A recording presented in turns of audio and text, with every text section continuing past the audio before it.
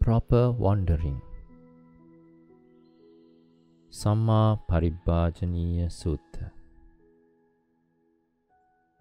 I asked the Muni, one of abundant wisdom, who has crossed over, gone beyond, attained Nibbāna inwardly firm, having renounced the home life and discarded the sensual pleasures. How would that bhikkhu properly wander in the world? When he was uprooted, concerned with blessings, said the Blessed One, with portents, dreams, and lucky signs, when he has abandoned the defects of blessings, that bhikkhu would properly wander in the world. A bhikkhu should remove lust for sensual pleasures, for pleasures both human and celestial. Having transcended existence, having penetrated the Dhamma, he would properly wander in the world. Having put behind him divisive words, a bhikkhu should discard anger and meanness. When he has abandoned attraction and repulsion, he would properly wander in the world.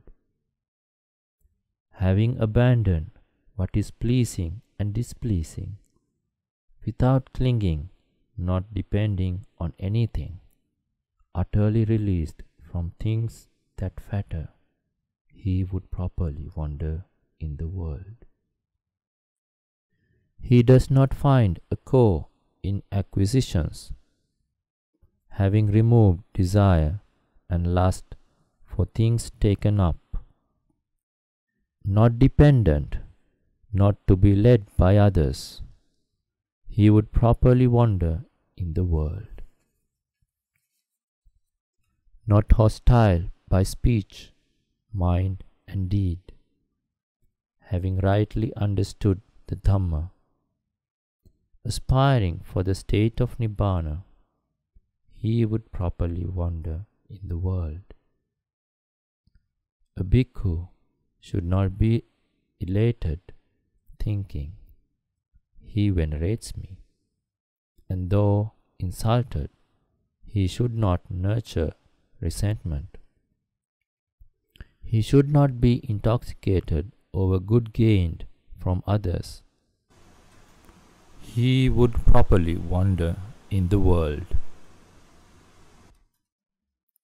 Having abandoned greed and existence, a bhikkhu refraining from wounding and binding, who has overcome perplexity without darts, he would properly wander in the world. Having understood what is suitable for him, a bhikkhu would not injure anyone in the world. Having understood the Dhamma as it is, he would properly wander in the world. One who has no latent tendencies at all, those unwholesome roots have been uprooted, who is wishless without expectations, he would properly wander in the world. One with refluxes destroyed, with conceit abandoned, who has transcended the entire pathway of lust, tamed, quenched, inwardly firm, he would properly wander in the world. Endowed with faith, learned, a seer of fixed course, a wise one who among partisans does not take sides, having removed greed, hatred, aversion, he would properly wander in the world.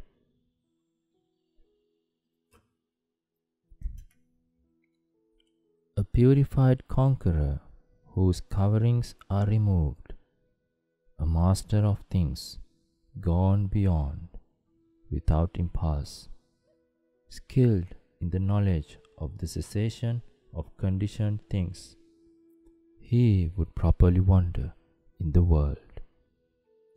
One who has overcome mental constructs about things past and future, having overcome wise about purity, released from all the sense bases, he would properly wander in the world. Having known the state, having penetrated the Dhamma, having seen clearly the abandoning of the influxes, with the utter destruction of all acquisitions, he would properly wander in the world. Surely, Blessed One, it is just so. One who dwells thus is a tamed Bhikkhu, and has transcended all the things that fetter. He would properly wander in the world.